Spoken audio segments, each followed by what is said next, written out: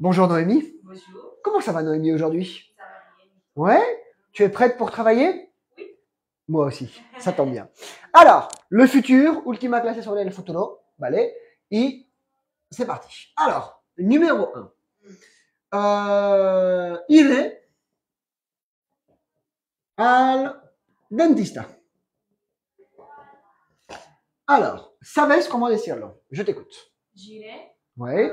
chez le dentiste. Oh, elle est intelligente, muy bien. J'irai, très bien, chez le dentiste. ¿Y por qué ponemos chez? Porque antes estas profesiones se hacían en casa. Exactamente el oficio. Es que chez significa en casa de o a casa de, pero como antes los dentistas y los médicos tenían la profesión, el oficio en casa, íbamos a casa de el lista. El lista. Ok, numéro 2. D'accord? Alors, hablaré con Miguel. Je parlerai avec Miguel. Très bien. Je parlerai avec Miguel. C'est bien ça, hein? Et numéro 3. D'accord? Alors, numéro 3.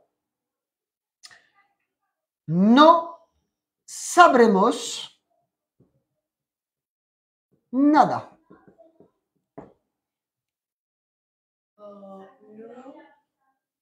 Nous, alors nosotros o nosotras. Sí, un momento. Nous. Pillado. No, las dos primeras son las fáciles para engañar, ¿sabes? En plan, hola, ¿qué se va a ser fácil? Pero ¿quieres saludar a los de...? Vale, te dejo pensar, voy a saludar a la gente que está aquí. Bonjour Erika. Bonjour Constance. Bonjour Idril. Bonsoir. Bonsoir a Soalirina. Bonsoir Marianne. Os digo bonsoir. Bonsoir Guarda. Luz. Luz ha vuelto. Bonsoir Luisa. Te hemos echado de menos. Bonsoir Sandrita. Hay mucha gente. Ok. ¿Ves? Miro bien. Alors. Nous ne serons rien. Très bien. Nous ne saurons, attention, saurons rien. S-A-U, pero se pronuncia S-O. Lo hubiese dicho con la B. Subrun. Nous ne saurons rien. D'accord? A-U en francés se pronuncia O. Ya, y así para acordarte, porque E-A-U también, si digo beberás agua.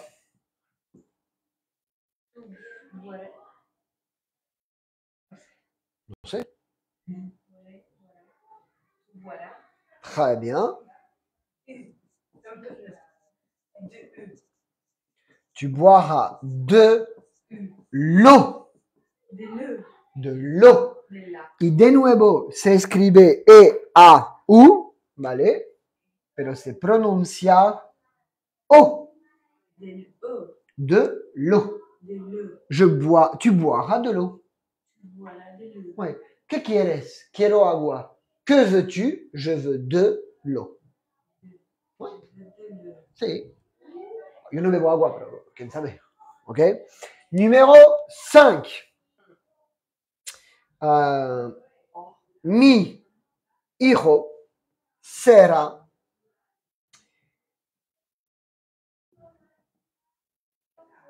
siciliano. Oh.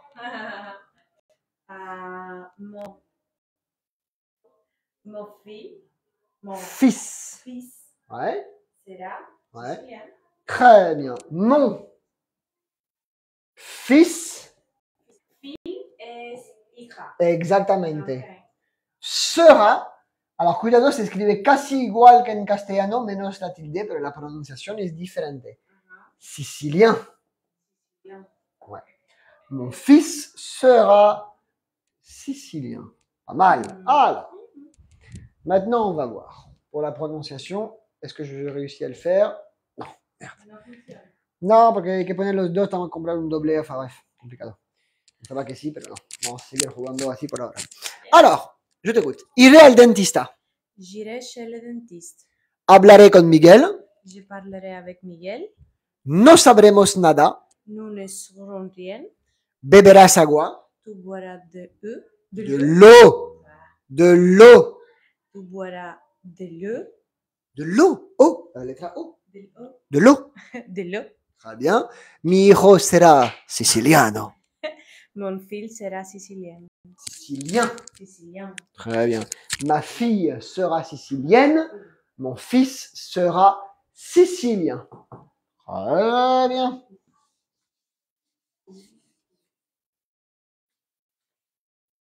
Seguimos trabajando. Por ahora, bien. Hemos visto los verbos fáciles. Ah. Numéro 6.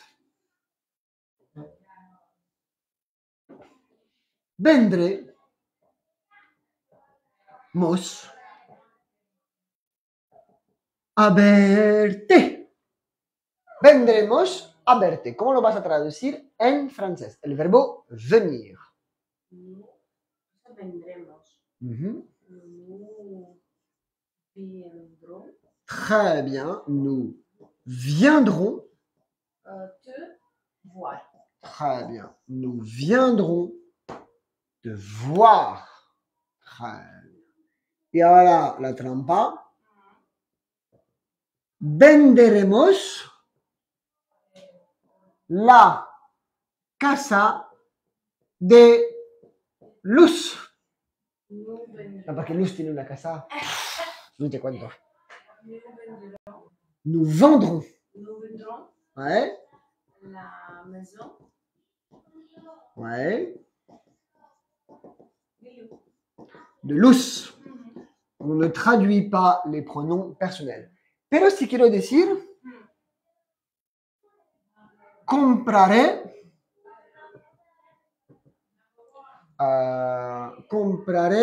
una luz. Es raro decirlo así, pero es por la traducción. Nous achèterons Très bien.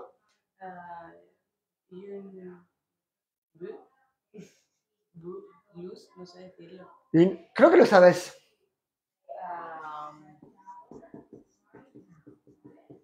¿Has visto Walt Disney cuando eras pequeña? Sí. La Bella y la Bestia. ¿Cómo se llama? Lumière. Exactement. Parce que, hein, j'achèterai une lumière. La lumière pensaba que era de vela, de... Non, la lumière. La lamparina es lumière. Très bien, la lumière. Eh oui, c'est la lumière, la luz. Vale. Ah, compraré la luz, compraré una luz, un poco raro decir eso en castellano, pero es por la traducción, ¿vale? J'achèterai une lumière. Très bien, Edril, très bien, Léo. Ah, très bien, tout le monde. C'est bien ça. On va jouer à tap, tap, tap, tap, tap. Así va a tener más gente. Alors, cenaré con quién voy a cenar esta noche? Con Babacar. ¿Babacar? Ouais. Es un amigo de Senegal. Habla mejor francés que yo. Por la pequeña historia. Je dînerai Très bien. avec Babacar. Très bien. Je dînerai avec Babacar. Ok. Numéro 10. Vale.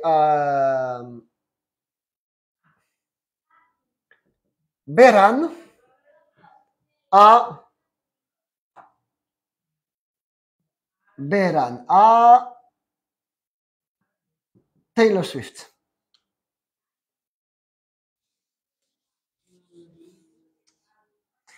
Taylor, si tu regardes la classe. Ah, Taylor Swift. Mi copine. No mucho, la verdad, porque no la... Lo siento, Taylor, pero no escucho tu música ni nada. Pero mis alumnos, las chicas especialmente, están entre 14 y 17, están, pero a tope. Me hablan, fueron al concierto, me mostraron las fotos, los vídeos. sea, que la conoces muy bien. Sí, me regalaron cosas de amistades, de todo. No, no, tope.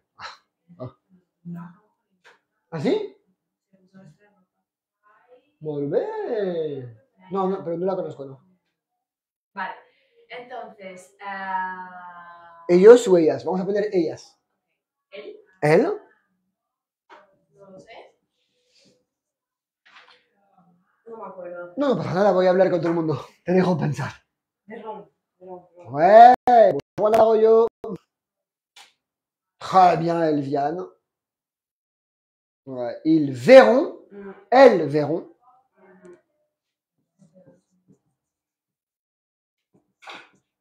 Taylor Swift. Et attention en français, pas de A. Elles verront Taylor Swift. A secas. ¿Ok? ¿Preguntas sobre lo que hemos visto? No, Seguimos. más Sí, práctica. sí, seguimos complicando. Por eso que lo hacemos. Sí, seguimos complicando, ¿no? Vamos, sí, vamos a seguir complicando si no me cuenta. Alors, numéro 6. Vendremos a verte. Nous viendrons te voir. Venderemos la casa de luz. Nous venderons la maison de luz.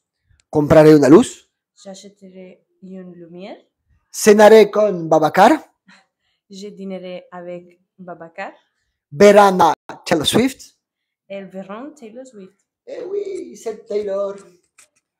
Luisa, estoy viva. Oh, bah. Menos mal, ¿no? Très bien. Ah, oui, pero te hemos echado de menos, Luisa. Era raro el otro día. Hice clase, no había ni Laura, ni Lisa, ni Noelia, ni Erika. Fuera de nuestras clases, sí, pero era raro. No me gusta cuando la gente... Es como la primera vez cuando tuve que trabajar sin ti. No me gustó. No, yo estoy acostumbrado a tener a mis alumnos. Ok. ¡Ay! Seguimos trabajando. Numéro 11. ¿D'accord? Haré lo que pueda. O lo que puedo. Depende de cómo lo queréis ver.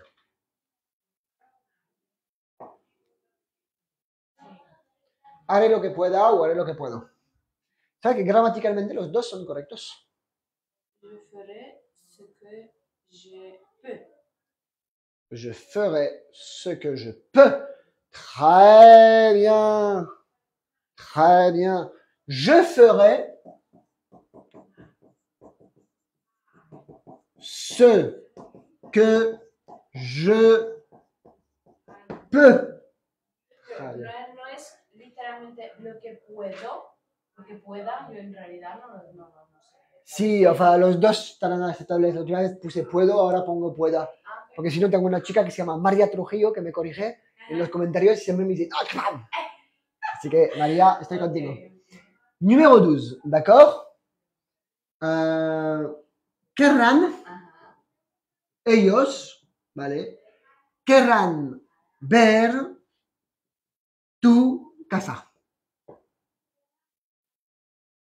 ¿Ellos? ¿Has dicho ellos o ellas? Ellos, pero te dejo elegir. Okay. Hoy soy de... Ils voudront Très bien.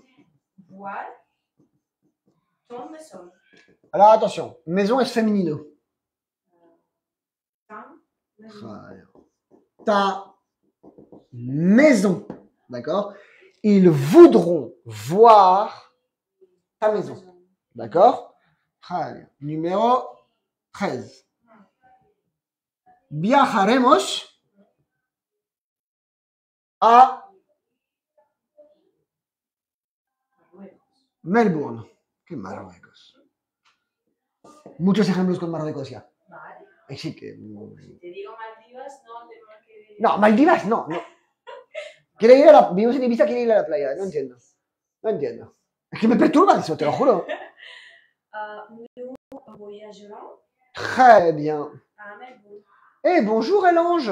Ah, bah on a une nouvelle joueuse dans l'équipe. Bonjour Elange. Nous voyagerons à Melbourne. Très bien. Est-ce la vérité? De quoi? Je voyagerai. Je sais, c'est la vérité. Tu voyageras à Melbourne, c'est pour ça que je prends ça. Ah, c'est confirmé? Check. Le check. Voilà. Nous voyagerons à Melbourne. Ah, eso. Ici, soy muy tiquismiquis con la prononciación. Nous voyagerons à Melbourne. Très bien. Alors, sí, también. Me llevaré Uy. a Sergio. No es Sergio, Simone. Pero No. No sé si me llevaré. no sé. ¿Cómo est-on llevar?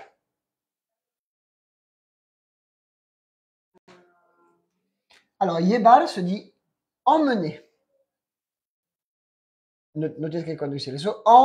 Emmener. Y tú sabes conjugar cualquier verbo al futuro porque hemos visto los verbos irregulares juntos. Nous avons vu les verbes irréguliers ensemble. Donc tu sais le conjuguer. Je t'écoute. Entonces, ¿no tengo que traducirme? No. Okay. So, je emmènerai. Très bien. Sauf que, attention, Avec moi. j'emmènerai. Avec moi, oui, si tu veux, j'emmènerai Sergio, Simone. D'accord? J'emmènerai Simone. ¿Ok? No puedes distraerte con un verbo que te dices, ah, no lo hemos conjugado juntos. No, pero hemos visto la metodología, lo sabes hacer. Sabes que es la J apóstrofe, sabes que después se pone ahí al final. ¿Ok? Porque no podemos ver todos esos verbos. Claro, no, pero no sé cómo se dice. Pero estamos aquí para trabajarlo. Llevar, emmener. Llevar. Ouais, nous voyagerons. Bonjour Marie-Ange. Ok, ya me lo confundo. J'emmènerai Sergio. Très bien, Elviane. Ouh, il y a du niveau, hein. Ouh, attention, Léo, Idril, Erika, Elange, Marie-Ange, Steven. Bonjour Steven. Steven. Estamos al futuro. Ok, hay nivel hoy porque hay mucha gente que tiene un buen nivel. Vale, es nuevo. No, tú te quedas, mejor. Como un me gusta. Challenge. Exactamente. Numéro 15. D'accord?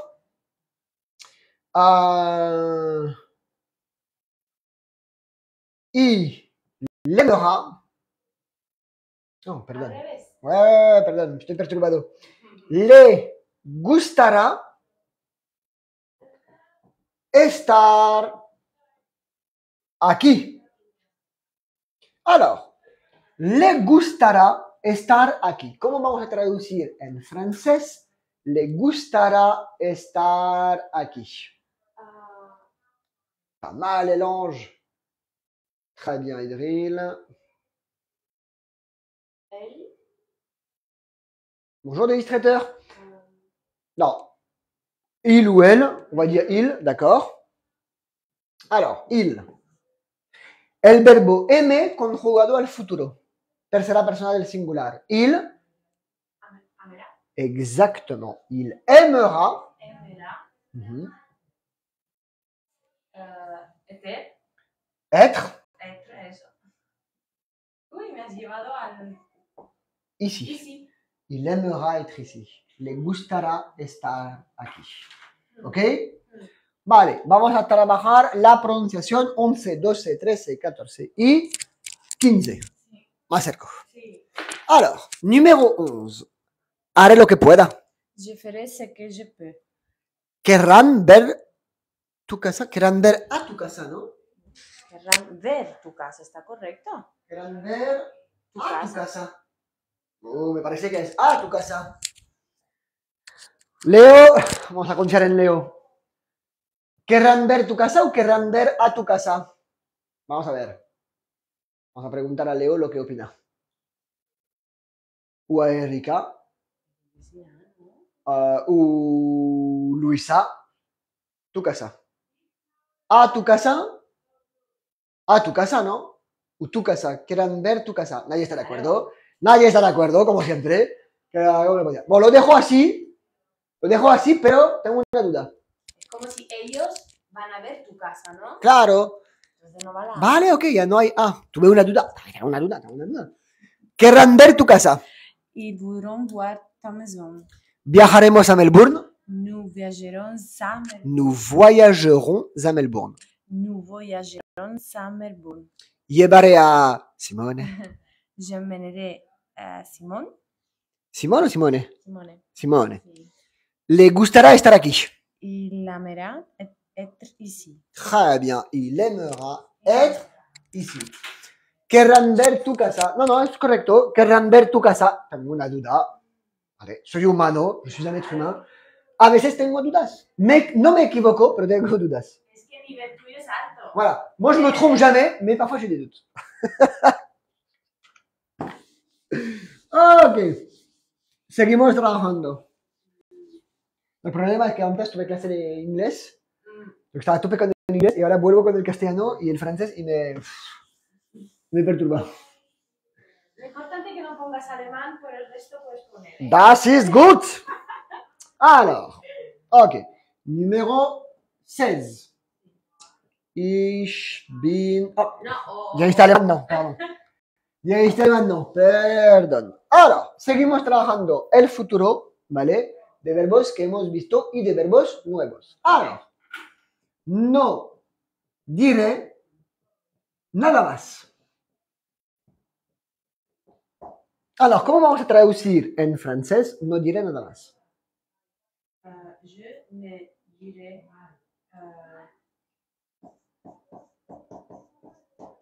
rien. Très bien. Rien de plus. De plus. En este caso, en francés hay que añadir la preposición de, ¿vale? Je ne dirai rien de plus. No diré nada más. Puede ser útil. Ok.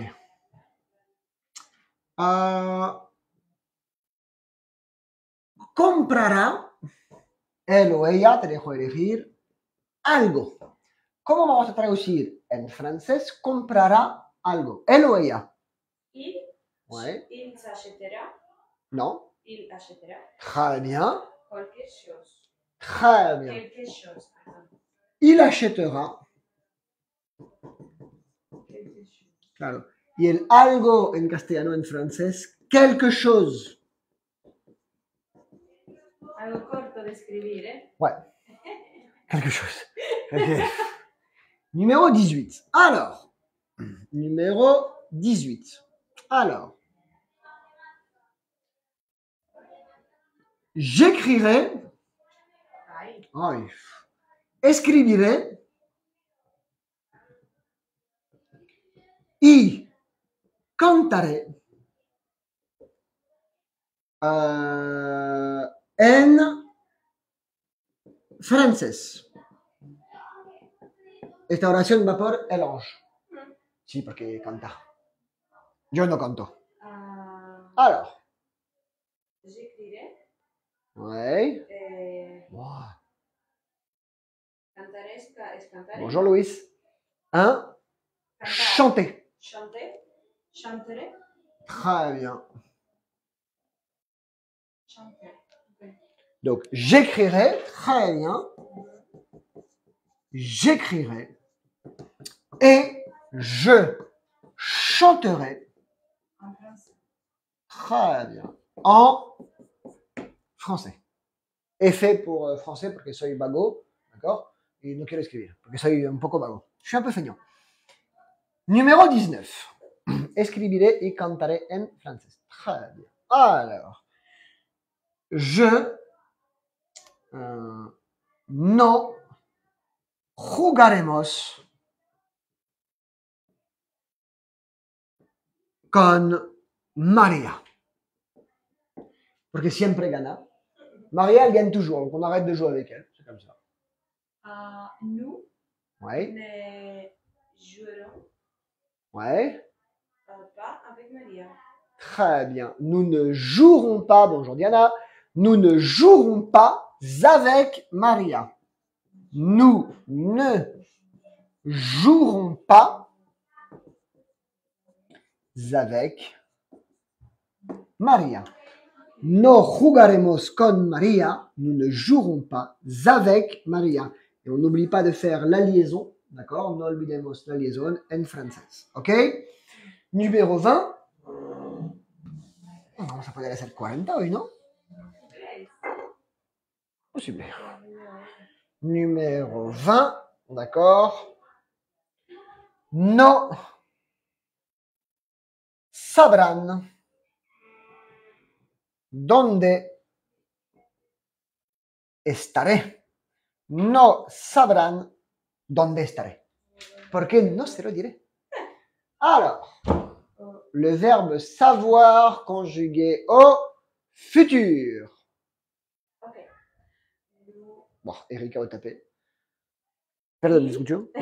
Ils ne seront pas où je serai. Très bien. Ils ne sauront pas où je serai. Muy bien. Empezamos a tener un buen nivel, Noémie. Muy bien. No, muy bien. Espera que hagamos el pase composé, que te va a explotar la cabeza, pero después, una vez que tenemos estos 3 tiempos, podremos seguir trabajando. ¿Cuándo te vas? ¿En septiembre finales o...? Finales. Finales de septiembre, perfecto. Me había dicho al principio, te he dicho, vamos a ser justo, pero finales seguro que lo habrás. Alors, no, porque por la pequeña historia, que lo vamos a contar también, Noémie se va a trabajar en Francia en septiembre. Tiene que hablar francés en septiembre. Vamos, A vender. va a vender además, no va solo a trabajar, va a tener que vender cosas. Le estamos preparando y estará a tope en septiembre. Menos mal que no vendo zapatos, si no... Se va a pasar bien, ¿ok? No me cabe, o sea, no me entra esta palabra en francés, Dios. Ah, Mira. se va a pasar bien. Alors, je t'écoute pour la prononciation. No diré nada más. Je ne dirai rien de plus. Comprará algo. Il achètera quelque chose. Hay Jazz Mac-Yom que dice buena suerte. Alors, escribiré y cantaré en francés. J'écrirai et je chanterai en français. No jugaremos con María. Nous ne jouerons pas avec Maria. No sabrán dónde estaré. Ils ne sauront pas où je serai. Bien la pronunciación. Bien. ¿Soy yo o la pronunciación la tiene bien? Idril, Laurence, ¿quién es francófono aquí? Guarda, Leo, podéis opinar, Delistrateur, Marion, Gelange. ¿Tiene una buena pronunciación o me equivoco? Excelente. Oh. Ouais. No está mal, franchement. No está nada mal. ¿Verdad? No está nada mal y además yo que soy francés parisino, de los peores, te entiendo bien. Pero por ejemplo, si veo que Delistrateur, que es de Senegal, lo dice, te dice que bien, Guarda de Marruecos lo dice que très bien también. Ouais. Pero muy bien. Marion dice que sí. Si Marion dice que sí, es que vamos bien. Aprobada. Ok. Vale. Que Marion vive en la mejor región vitícola de Francia, en Burdeos. Ah, ok. Hay des gens, tu vois, qui, hay gente que saben dónde vivir. Ibiza no está mal, pero Bordeaux, sea, s'il vous plaît. Allez, numéro 21. Très bien. Alors, numéro 21. Seguimos trabajando, ¿vale? Intentaré cantar en español. Eso es para el ange. ¿Vale? Alors, intentar, ¿cómo se dice en francés? Nuevo verbo. Se dice essayer. Ah, sí. Ok. No. Je essayerai. Très bien. Très bien. Alors, cuidado, porque hay dos maneras de escribirlo. Puedes escribir j'essayerai, como lo has escrito, como lo has dicho. Sí. Se acepta, ¿vale? Pero la mayoría de las veces van a cambiar la Y por una I latina y lo van a pronunciar j'essaierai. J'essaierai. Sí, si tú miras en un diccionario francés, las dos conjugaciones son aceptables, ¿vale? Es como estoy yendo. Lo escribas en castellano con una I o una Y, aceptan las dos. Os podéis pelear para saber con Y o con I, pero es así. Aquí es igual. J'essayerai, correcto. J'essaierai, correcto. El que tú veas, ¿vale? Chanterai. Y chanterai. Quand, no, cantar. quand deux verbes se suivent, le second est toujours à l'infinitif. J'essaierai de chanter en español. Donc, j'essayerai ou j'essaierai. Hemos visto esta regla con el verbo nettoyer. ¿Vale? Es la misma regla en francés. Por ejemplo, Elvian lo ha escrito con una I latina. C'est tú, lo escribió con una Y. ¿Vale? Erika lo escribió con una Y. Y el Ange, je n'ai pas vu ce qu'elle a écrit, lo escribió con una I latina. Puedes escribirlo con cualquiera que lo quieras. ¿Vale? Los dos son aceptables. ¿Ok? Como en castellano, estoy yendo, ¿lo escribes con una I o una Y? Pues yo lo escribo con una Y. Pero se puede escribir con una I y es muy raro porque yo nunca lo había visto escrito con una I. Pero lo aceptan y me parece muy, muy raro. Bravo. Ok. Donc c'est pour ça. Listo. Ok, numéro 22. Aprovecho para hacer trabajar un poco el Ange también, que quiere cantar, así que vamos a...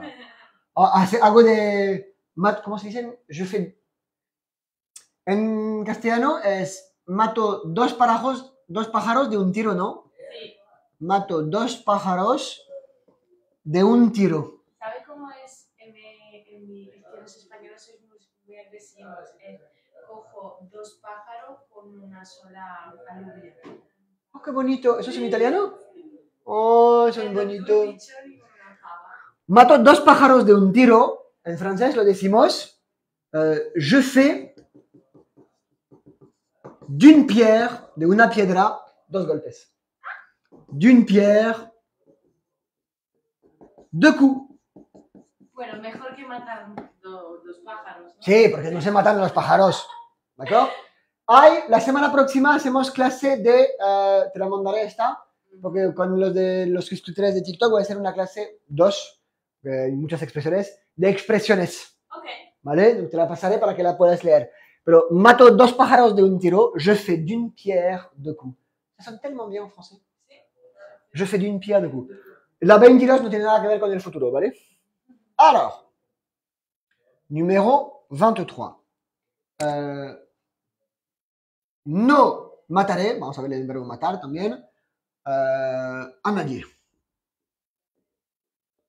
No sé nada de eso. Alors, ¿cómo se dice? Nadie me mataré. Puedo decir ne pas. Y ya. Algo es algo. Alors, matar se dice tuer. Tuer. Ouais. So, je ne tuerai pas. En este caso no, porque el nadie, que se dice personne, misma regla que con el nada o el nunca, reemplaza el pas. Ok. Y se dice personne, como una persona, une personne. Nadie y persona es la misma cosa en francés. Personne. ¿Y cómo puedo decir no he visto a nadie o no he visto una persona? Lo mismo. No he visto una persona, je n'ai vu personne. No he visto a nadie, je n'ai vu personne. Lo mismo. C'est fantastique. Ok? Donc, je ne tuerai personne. No mataré a nadie. Je ne tuerai personne. Inténtalo cuando estés en Francia, ¿vale? Por favor. Vale. Ok. Problemas, policía y todo eso. Ok. Un pacifista. No, yo también no. Pero hay verbos que tienes que conocer sí o sí. Mira. No comeré nunca Eso también. carne de gato. Gato. Ouais. Alors, no comeré nunca carne de gato. Je t'écoute. Je ne mangerai. Ouais. Très bien, Steven. Je ne mangerai. Vale. Ouais. Muy bien. Todo el mundo dice no mataré a nadie. Je ne tuerai personne. Très bien. Llegué tarde. ¿Cómo se llama esta clase para buscarla en YouTube? Bonjour Mireli. Alors, la clase en YouTube está... Alors, YouTube es Academia TC. ¿Dónde está mi rojo? YouTube es Academia TC, ¿vale? Academia TC. y la clase, se llama clase de francés, pero hay una lista de reproducción que se llama alumna Noemi. Es ella, la que escucháis. Hola. Voilà, ella. Hay una lista de reproducción y es la clase número 9 o 10, ¿no? 10. ¿Sí? Ah, creo que sí. Creo que ya hemos hecho las 9. Hemos hecho 8 juntos. Okay. Yo hice una solo cuando tú no estabas. Y eso es la siguiente, el número 10. Vale. Alors, no comeré nunca carne de gato. Je ne mangerai. Que tú comiste carne de caballo, ¿no? Yo como carne de caballo. Éramos amigos. Fuimos amigos. Es cultura, es cultura. Ah, d'accord. Je ne mangerai Nunca, no sé cómo se dice. jamais. Jamais. Ouais, como jamás está muy cerca. Jamais de viande, carne de chat. De chat. Ouais. Super ejemplos, ¿no? Hoy estoy a tope con los ejemplos. Je ne mangerai jamais de viande de chat. No comeré nunca carne de gato. De poisson non plus. Nous, les Sénégalais, on t'aime. Ouais, moi aussi, j'aime bien les Sénégalais. Eh, c'est gentil. Moi, j'aime bien les Sénégalais aussi. Alors, on est parti. Ouais. Viande, la viande. Sí, porque ahora, poco a poco, vamos a enriquecer nuestro vocabulario. Ouais. ¿Se siente la T o no? ¿Chat o Chat, chat. Si dices gata, chat. En este caso, doblegas la T, veremos la E. Pero no te preocupes, pasar de masculino a femenino lo veremos un día tranquilamente. Okay. Y mi nunca, qué feo mi nunca, ¿no? Es que parece... Nunca. Nunca, es una N, ¿vale? Por favor. Escribo muy mal. Vale. Allez, numéro 21, 22, 23, 24. Alors, numéro 21. Intentaré cantar en español. J'essayerai de chanter en espagnol. Très bien. Mato 2 pájaros de un tiro. Je fais d'un pied du coup. De coup. De coup. Très bien. No mataré a nadie. Je ne tuerai... Non? Tuerai. Ok. Je ne tuerai personne. Très bien. No comeré nunca carne de gato. Je ne mangerai jamais de viande de chat. Très bien. Je ne mangerai jamais de viande de chat.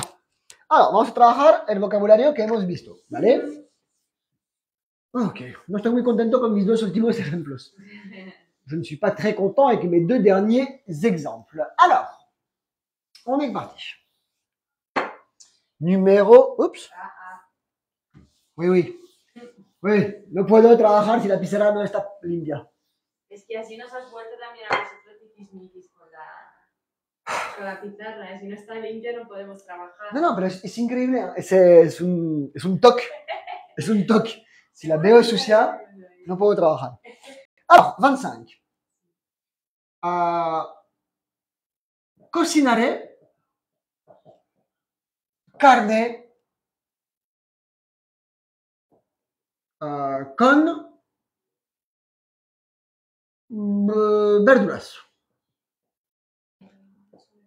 Sí, pero estamos aquí para trabajar el vocabulario también, porque veo que el futuro lo tienes bien. Donc, ves que empiezo a poner más vocabulario. Je cuisinerai Ouais. viande avec... Non, je cuisinerai, attention. la viande. Donc, sí, pero je cuisinerai. Viande. Alors, non, de la, porque es femenino. De la. Ouais. Okay. Je cuisinerai, d'accord, de la viande, ok, con, avec, y verduras como es plural, pones de. Es el plural de du y de la. Légumes. Je cuisinerai de la viande avec des légumes. Numéro 26. D'accord? No podré estar en París. Je pourrais. Je veux. Ou je voudrais. No. Seguro. ¿Están en París? Estaré en París. Ay, qué Claro, agobio, en qué septiembre. agobio. Ah, en septiembre, sí, tú sí. Ah, Très bien, Elange. Très bien, Diana. Très bien, l'illustrateur. Très bien, Marie-Ange. Très bien, Léo. Venga! je ne pourrais. Ouais. Être à Paris.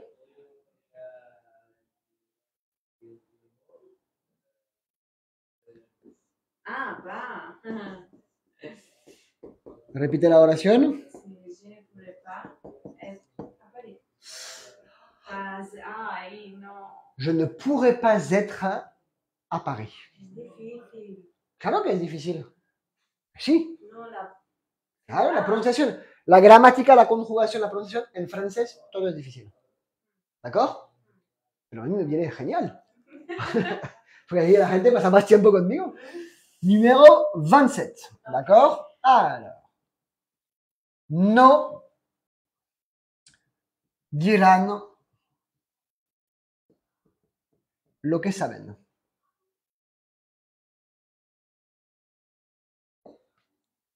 Ils ne diront pas Très bien. ce que ils seront. No. Saben, presente. Es presente.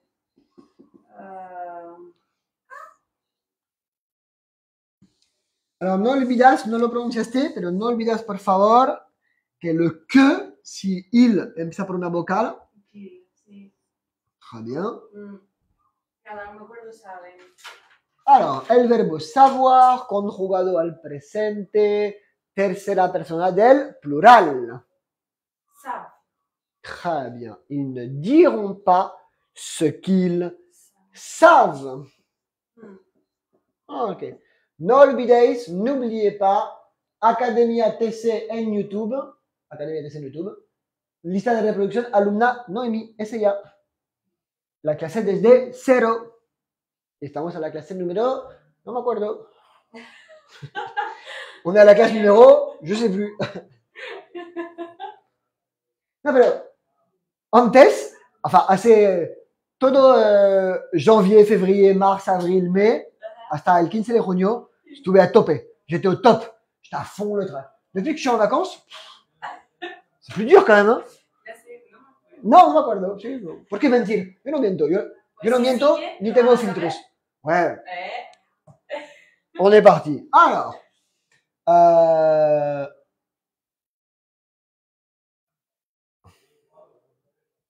No hay spoiler. No. Okay. No es el futuro, pero lo tengo que hacer.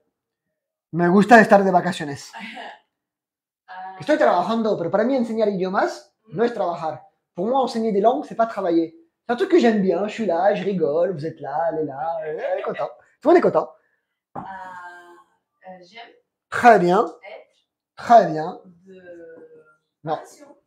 Alors, j'aime être. Es lo que quería ver. Perfecto.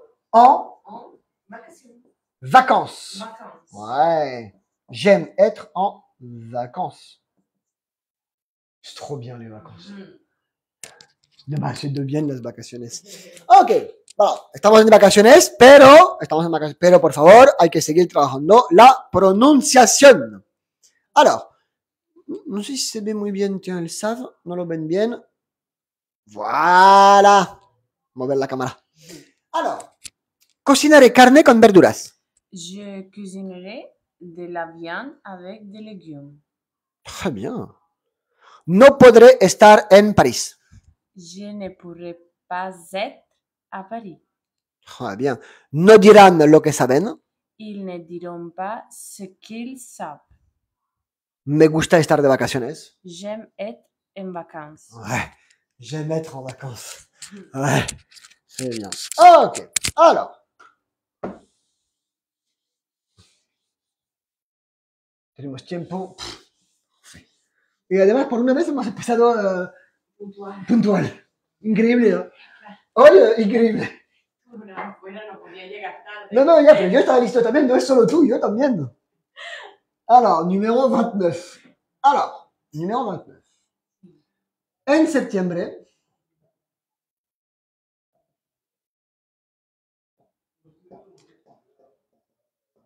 venderé ropa. Cuidado que hay varias trampas en esa oración. En septiembre, attention a la prononciación, en septembre. Ouais. Es como en castellano, me olvidé la E, pero bueno. Es como en castellano sin la I. Es como en inglés con la inversión de la R y de la E. In September, I will sell clothes. Really good. Très bien, Léo. Moi, septembre. Septembre. Septembre. Ouais. Je viendrai. Ouais. De là. Non. De... Très bien, Elange. Très bien. Je vendrai, ouais, je vendrai, t'inquiète. Très bien, Marie-Ange. Alors, je vendrai. Ouais. Alors, ropa, en francés es plural, siempre. De.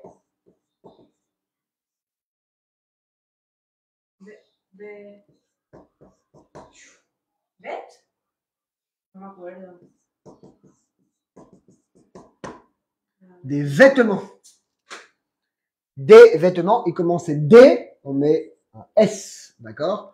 Je vendrai des vêtements. En septembre, je vendrai des vêtements.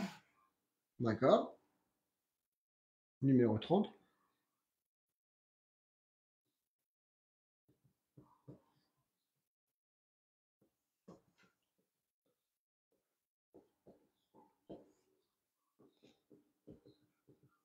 No me gusta cuando no hay spoiler, ¿eh? No, no te preocupes. Venderemos todo lo que tendremos. Ok. Eso puede ser ropa, puede ser libros, puede ser coches. Nous, puede ser lo que sea. ¿Ah? Nous vendrons. No, nous vendrons. Vendrons. No hay E. Nous vendrons. Nous vendrons. Ah,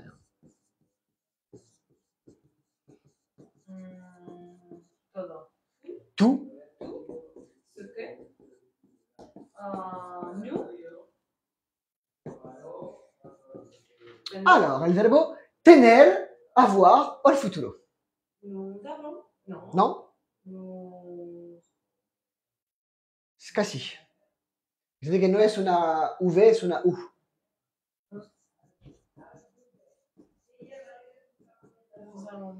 Nous vendrons tout ce que nous aurons.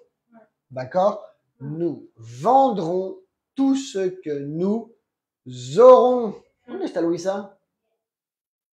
¿Se fue Luisa? Hey Marleni, bonjour.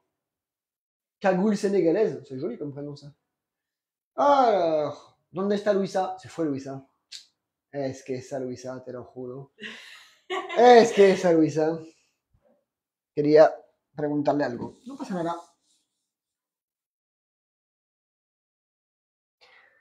Ok. 31.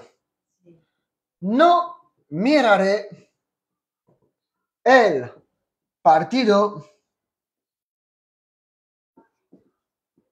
España-Italia. Me neither. Yo no voy a mirar nada. Así que... Me neither. You neither. No. Why? No, I don't like. ¿Fútbol? Yeah. Oh, no, yo a mí tampoco, pero si llegan a semi o final, miraré los partidos. Sí, la semifinal lo miraré. Yo miraré después lo que se liga en la calle. Ah, ya. Ok. Je ne regarderai pas Ouais.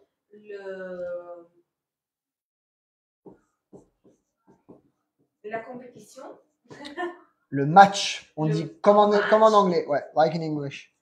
Je ne regarderai pas le match between Spain and Italy. Entre l'Espagne et l'Italie. D'accord? Entre l'Espagne et l'Italie. Creo que es hoy además. Sí, es hoy. Es hoy, ¿no? Ouais. Todo el mundo lo dice. Ouais. Non, je vais pas regarder le match. Pourquoi? Parce qu'on s'en fout complet du match. Lo siento, no soy muy futbolista. J'aime pas trop le football. Mais j'aime le rugby. El rugby, ok. Le rugby me gusta. No, no tengo la cara. ¿Pero el rugby americano o el...? Non, le rugby, le vrai rugby. Ok. Le rugby des Anglais, des Français, des Italiens, des Irlandais, des Gallois. Le vrai rugby. Voilà. Bon, j'ai pas la carrure, mais j'aime bien regarder. Voilà. Alors, numéro 32. Bah, c'est la ultima. Ok. Pues tiens. Será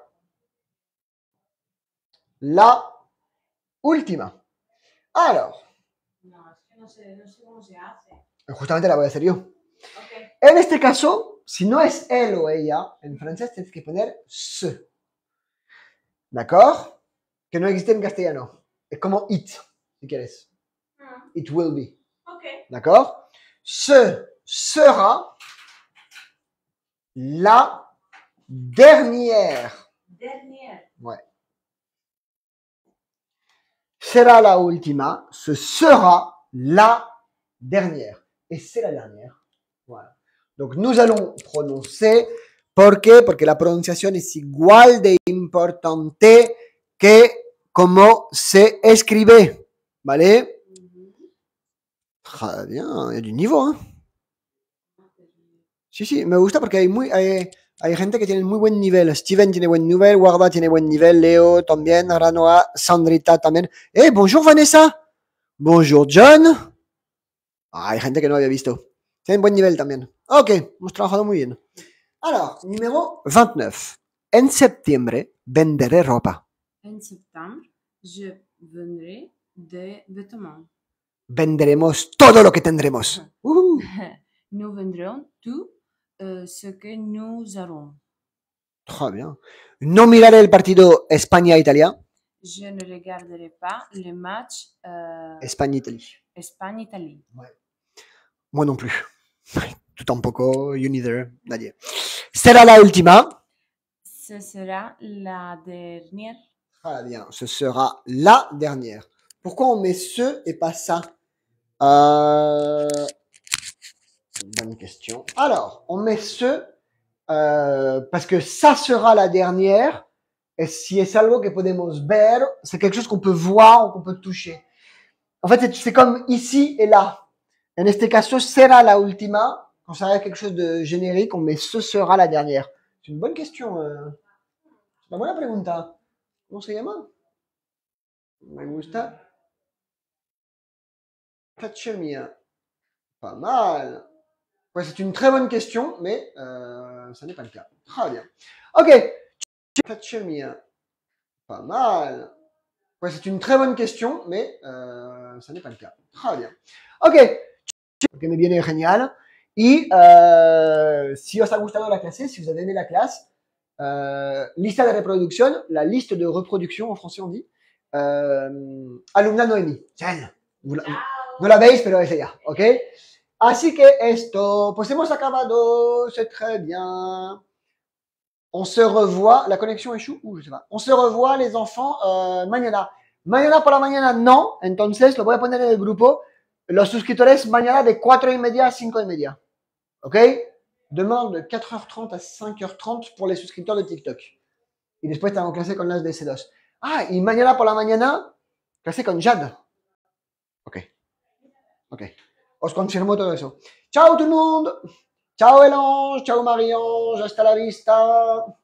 Au revoir. Ciao, ciao. ¿Qué días?